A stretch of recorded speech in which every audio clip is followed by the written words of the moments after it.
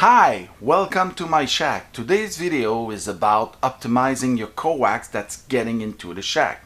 As you add more and more antenna, maybe you arrive at some point like I just did, where you cannot pull any new coax anymore into the shack because the pipe you install is too small, or just, it's just too much in there. So what I got here, what I'm going to review today, is the RCS-8V from Ameritron. This is a remote switch and allowed you to have 5 antenna converged to one.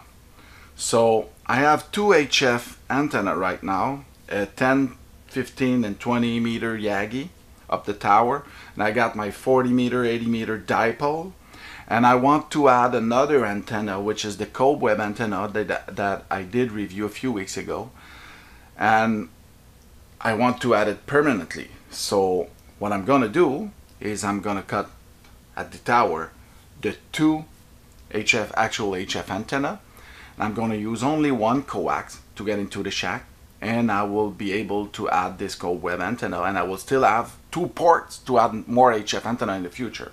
That's very good. You save on coax and you save on space as well. So this is the job I have to do today. And I have to cut all the wire, to be able to do the connector and everything. So since it's summertime here in Canada, because I don't want to do this in wintertime, it will be easier for me to solder those PL onto the coax outside. So this is the project today. But there's another thing. Since I'm optimizing my HF antenna, I will have 1 free coax after the process that is into the shack. Freeing one of my HF antenna coax. I will use it to add another VHF UHF antenna, so I will be able to use both my VHF UHF radio at the same time. For now I need to use a switch, but with this coax saving I'll be able to finally add the antenna I bought in Dayton in 2013. So this is very, very awesome.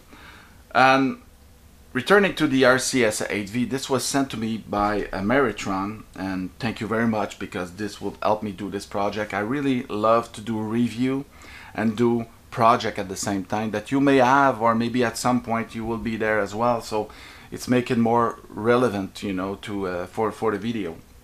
And this unit, when it comes, when you're not selecting an antenna, it is, it is open. But in the manual it shows you if you want it to be ground and with the center pin when it's not used, you can do modifications. What you see here is just a little jumper that you just connect. Okay, it looks like a cold solder, but it's not. Okay, it was heat properly and it was actually bowling, but it's a big chunk of solder, so don't worry about that. And you add this jumper, and what it does, it is when you're not selecting that antenna, it's into ground. This is very important to me because it's not a floating wire outside that catching RF or whatever, since I use high power. So I did the modification. It's very simple, but I think it's, but for me anyway, it's the best. That's what I wanted. So I think it should be maybe like that by default, but anyway, the other way works as well, but I prefer to put my antenna to ground. Another thing, I have in my backyard a transformer, electrical transformer. In wintertime when it gets very cold, I get all kinds of noise. You can see now, you can see my MFJ 1026 working with that noise and phasing it out. And I use a long wire that I install only on wintertime because it is close to the ground, and in wintertime we don't go much in the backyard. It's not like summer. And I remove it in spring, and I use my gutter as a phasing antenna.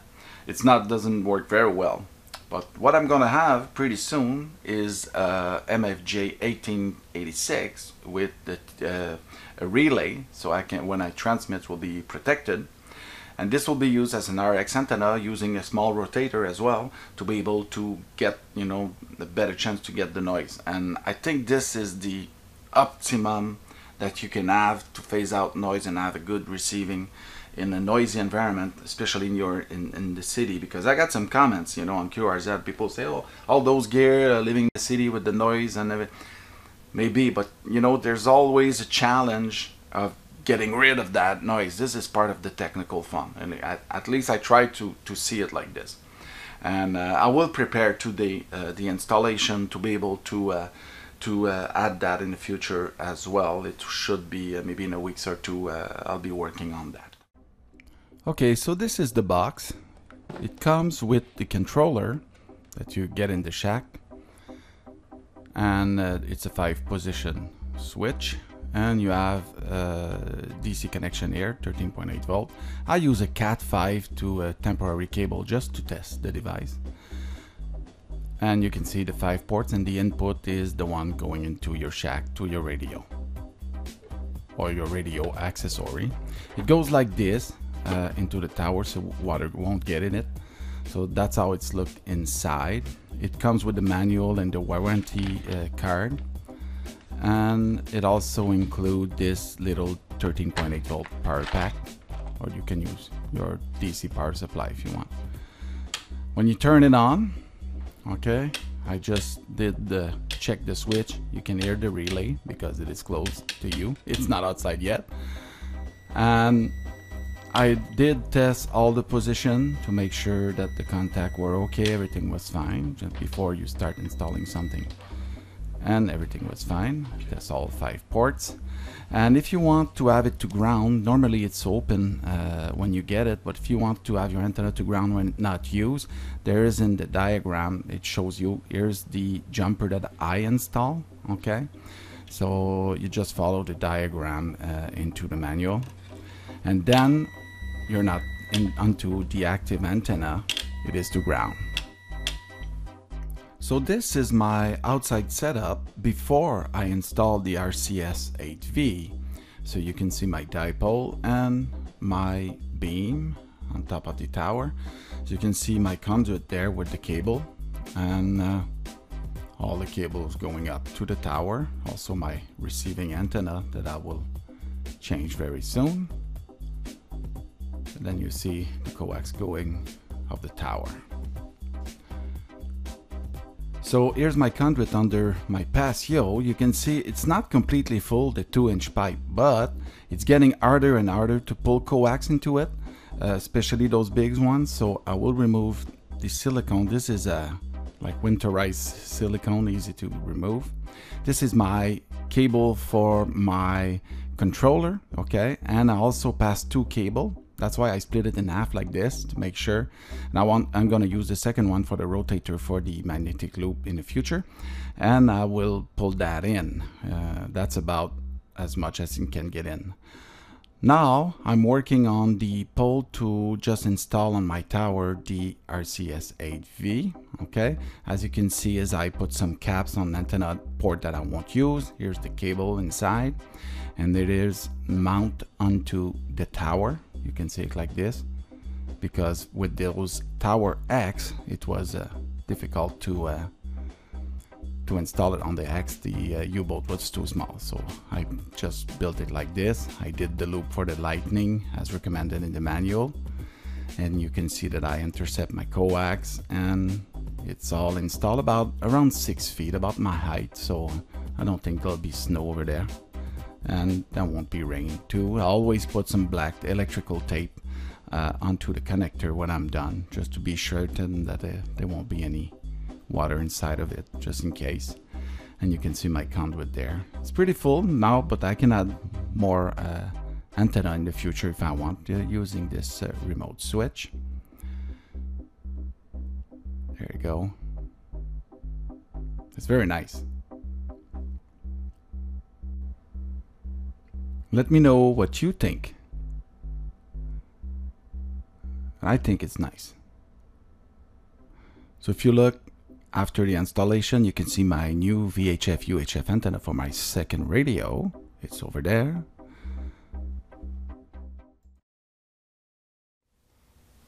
For those of you who have been following me on YouTube, you already know that I'm a very enthusiastic person, and I'm always objective. For me, the glass is always half full, not half empty, But sometimes I get a little bit more excited, and the product, the RCS-8V, is amazing, and I'm telling you why.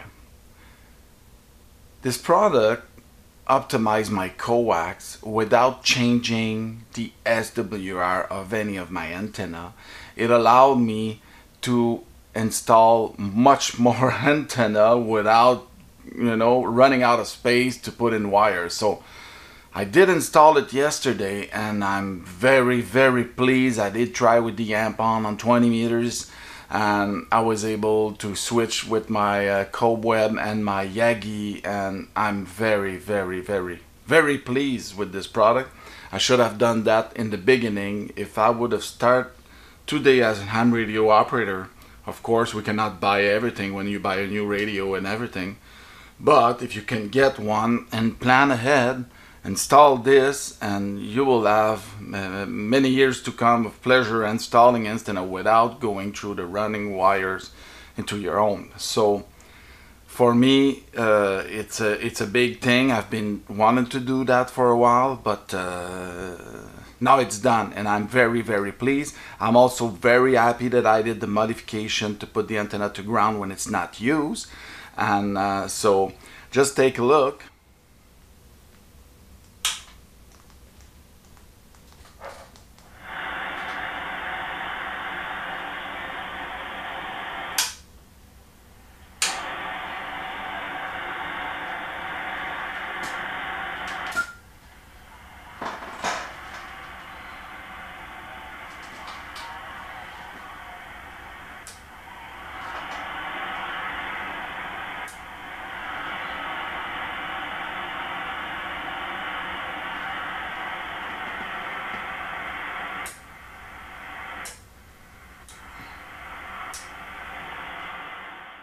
It's actually no band condition this morning, but as you can see, switching antenna is very good. You turn it off, it goes everything to ground.